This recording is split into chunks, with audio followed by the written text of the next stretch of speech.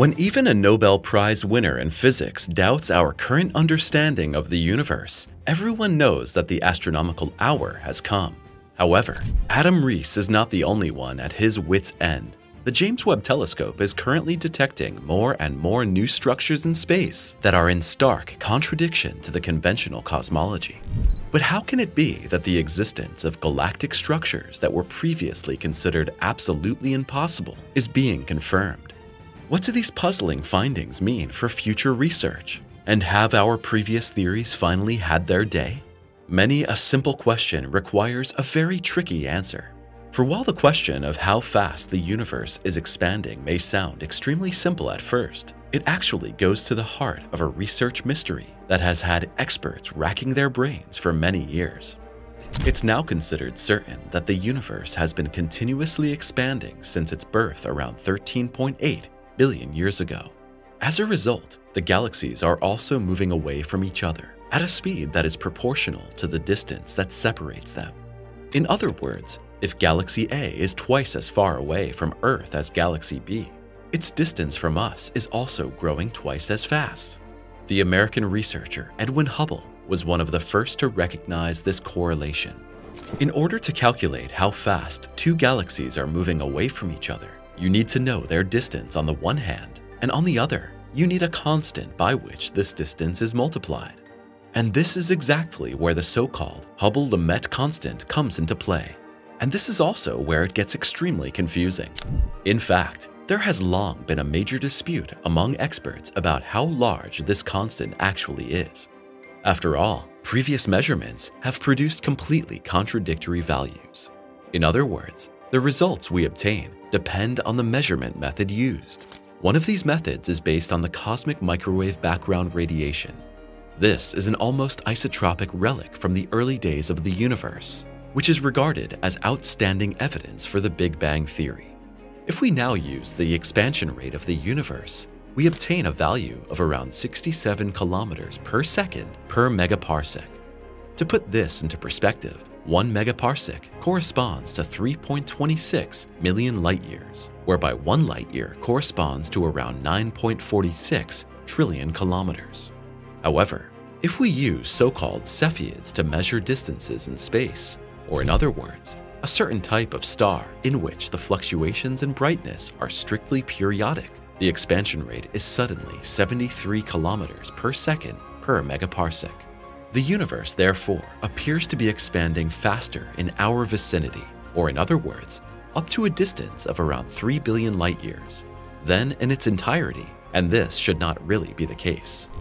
This discrepancy between the different values is referred to as the Hubble Tension, and so far, no researcher has been able to explain this unexpected deviation. The enigma in the sights of the James Webb telescope. Some scientists had previously hoped that the mystery surrounding the expansion rate was due to a measurement error by the Hubble Space Telescope. Reese also wanted to find out whether an error had crept into the Hubble datasets. The physicist from Johns Hopkins University in Baltimore was awarded the Nobel Prize in Physics together with other researchers in 2011. The experts had discovered that the expansion of the universe is accelerating. Reese and his team used the James Webb telescope to find out the reasons behind the Hubble expansion and uncover any Hubble measurement errors. But how do you actually determine the expansion of the cosmos in detail? Well, the so-called cosmic distance ladder is used for this. Each stage of this ladder is based on the previous stage, so a potential measurement error runs through all stages. The Cepheids mentioned only prove to be reliable up to a certain point. This is because the greater the distance becomes, the more difficult it is to measure the distance accurately. The reason for this is that the light from the Cepheids mixes with the light from other stars as the distance increases, making them relatively difficult to see. Conveniently, however, Webb is 100 times more powerful than its scientific predecessor Hubble. It allows experts to look further and in more detail than ever before into the remote secrets of the universe. Published in the astrophysical journal Letters, the new study then painted a rather sobering picture. The JWST covered the entire area previously observed by Hubble and found no measurement errors. so the problem of Hubble's tension still remains. And Adam Reese has a very brief and yet profound explanation for it. It could be that we have simply misunderstood the universe. Furthermore, we must now find out whether we have overlooked something in our previous investigations and how we can connect the beginning of the cosmos with the present. This solution calls Einstein's theory of gravity into question. Of course, the researchers around Adam Reese are not the only ones working on the confusing Hubble tension. Some scientists from the universities of Bonn and St. Andrews have also approached this mystery and found a new possible explanation. In detail, our blue home planet is located in a bubble-shaped region of space in which there is relatively little matter. The density of matter is higher around the cosmic bubble, and gravitational forces emanate from the matter, which pull the galaxies in the bubble towards the edge. As a result, they are also moving away from us faster than would actually be expected. A perfectly plausible explanation, but one that leads straight to the next research dilemma. Because the standard model does not provide for such bubbles or underdensities, they should not actually exist at all. Instead, matter should be evenly distributed in space. At its core, the standard model is based on a theory by Albert Einstein on the nature of gravity. However, it's possible that gravitational forces behave differently in reality than Einstein predicted. The scientists therefore referred to a modified theory of gravity presented by the Israeli physicist Mordechai Milgram in the 1980s. However, the so-called modified Newtonian dynamics has not yet achieved more than outsider status, even though it accurately predicts the existence of the corresponding bubbles. Assuming that gravity really does behave according to Milgram's ideas, all the discussions about Hubble tension would also be a thing of the past. In this context, there would actually only be one constant for the expansion of the universe, and the observed discrepancies would be due to irregularities in the distribution of matter. The future will have to show to what extent this new approach will be accepted and confirmed, but a look into the cosmic past also shows how much still needs to be understood in the future. The universe breakers. 14.32.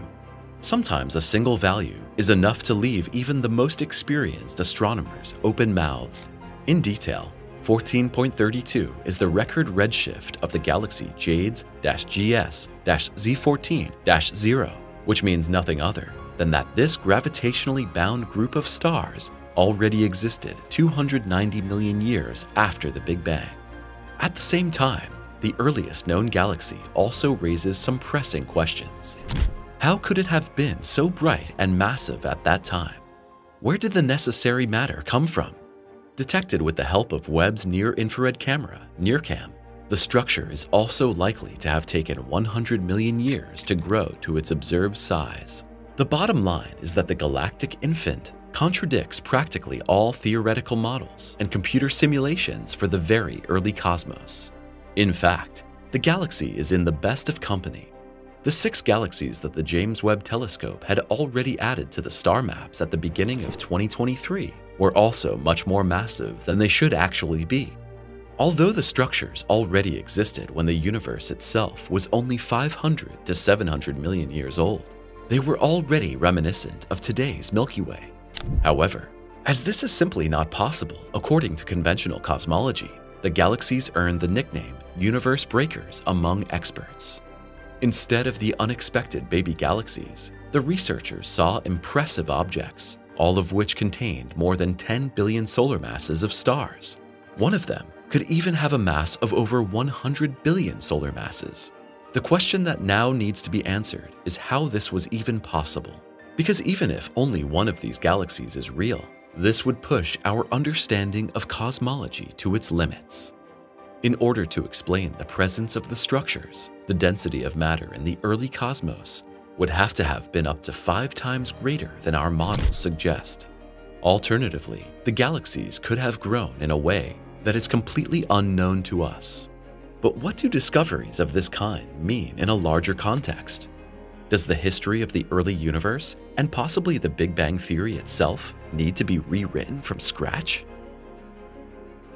Of new mysteries and old telescopes. Well, Our current understanding of galaxy evolution is as follows. First, the dark matter collapsed into giant clumps called halos. This happened within the first few 100 million years after the Big Bang. As a result, the gravity of the halos attracted normal matter, eventually forming stars and galaxies. However, this process took time. The matter would have slowly clumped together and only gradually produced larger and larger galaxies. Within this model, the galaxies discovered by Webb are therefore impossible. And in addition, our previous theories do not predict nearly as many dark matter halos in the early universe as would have been required for the formation of the large structures. And yet some experts are already finding it difficult to completely abandon the established research consensus of the past. This includes Julian Munoz from the University of Texas at Austin. Perhaps we would be better advised to interpret the data provided by Webb with a certain degree of caution. He points to the following fact. If there really were 10 times more dark matter structures in the early cosmos than assumed, then there would also be 10 times more galaxies in the Webb images. However, the same would also apply to the Hubble data, but this is simply not the case.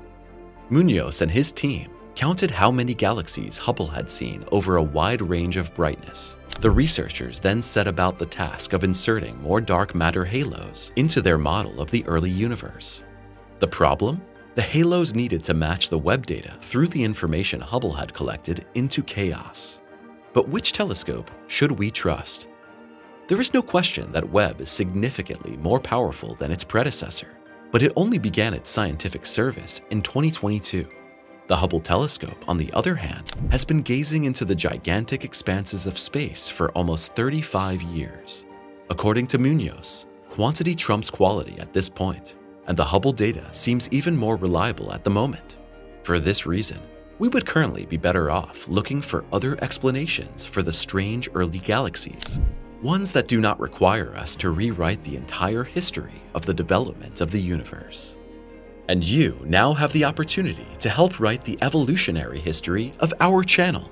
Press the thumbs up and subscribe now, and never miss an exciting new video from us again.